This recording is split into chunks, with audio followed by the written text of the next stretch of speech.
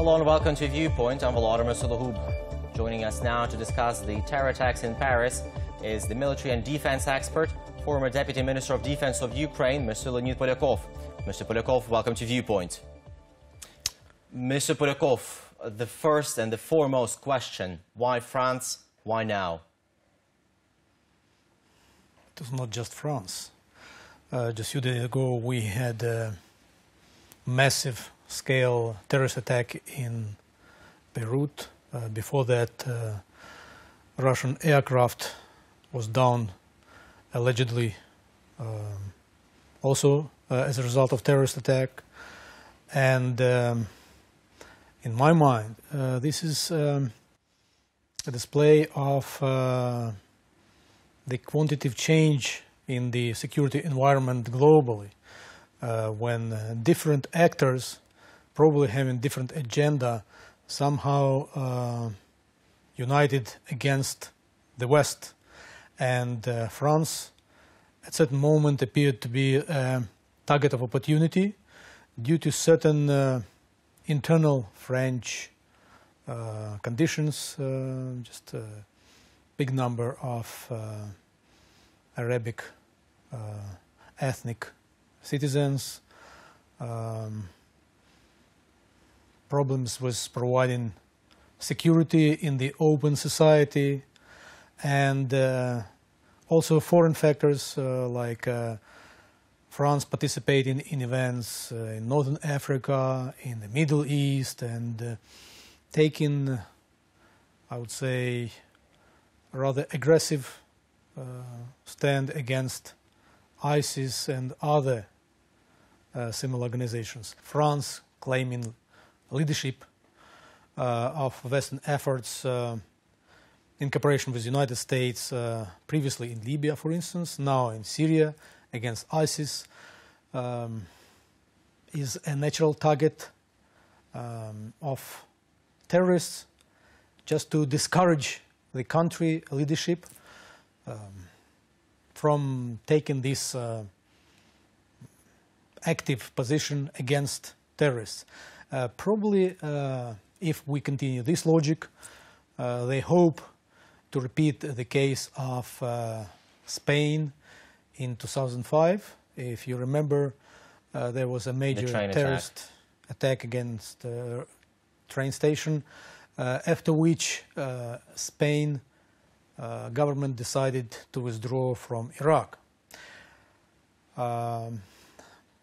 If we go this way... So basically, in your opinion, the ISIS is trying to force France to stop their participation in the war against ISIS?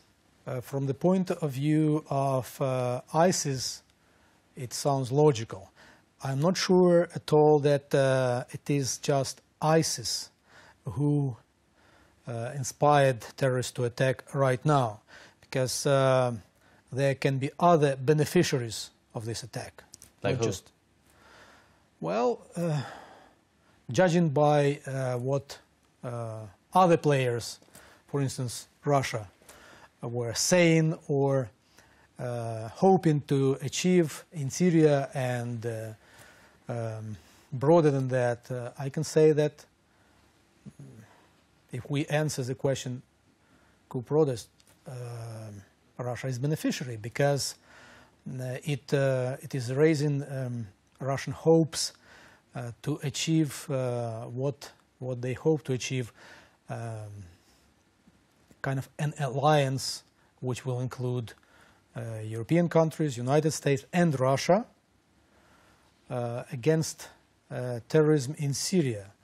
And maybe, I'm not claiming that Russia is behind this attack, but who knows? We had several instances, both in Russia, in Ukraine, and otherwise, when experts see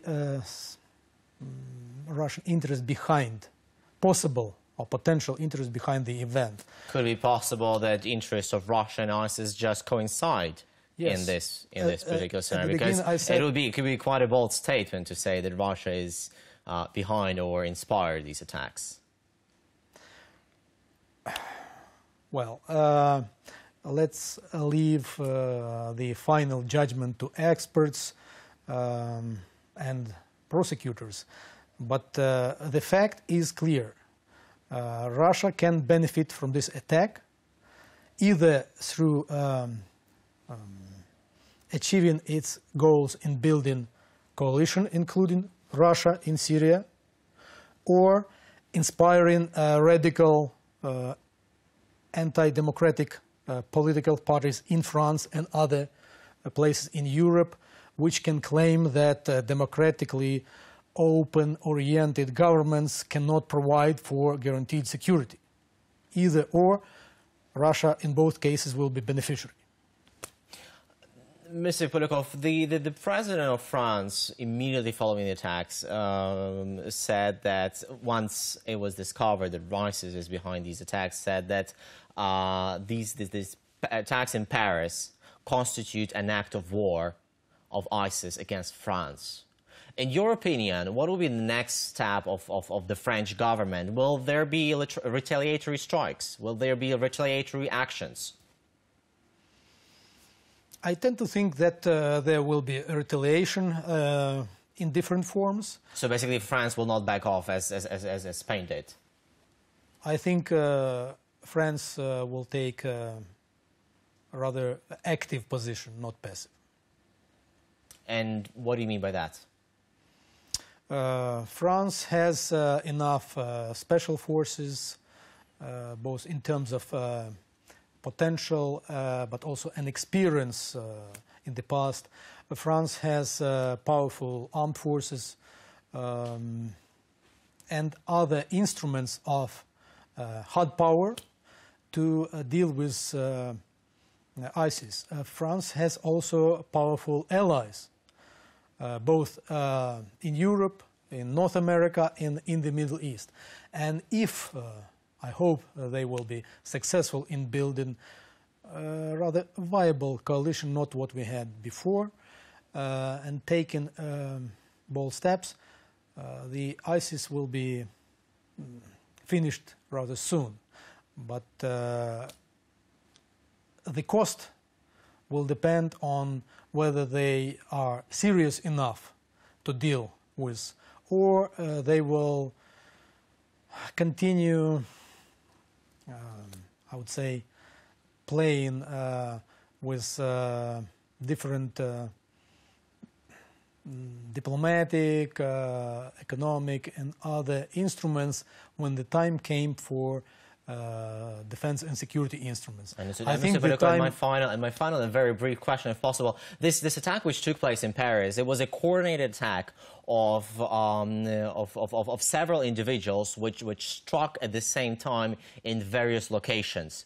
For this level of cooperation, or for this level of coordination and this sophistication, there has to be a lot of preparatory work needs to be done to do this and to coordinate this. In your opinion, why didn't the French security service uncover this terror attack on the stage of planning? Because obviously the planning must have taken months, if not years. As far as I know, French security structures were on a rather high alert, expecting something to happen like that.